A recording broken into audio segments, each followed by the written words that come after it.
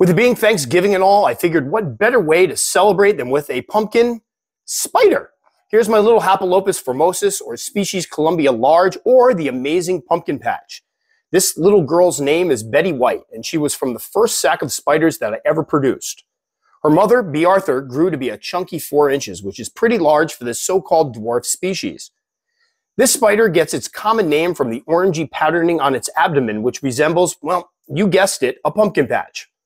Formosus slings start off tiny, but are one of the few species of tarantulas that sport adult colors from the very beginning. They eat great, grow quickly, and are quite unique when it comes to their appearance.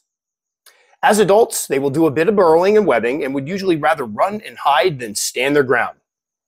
For folks looking for a cool, relatively fast-growing spider, the pumpkin patch should be considered. Happy Thanksgiving, everybody.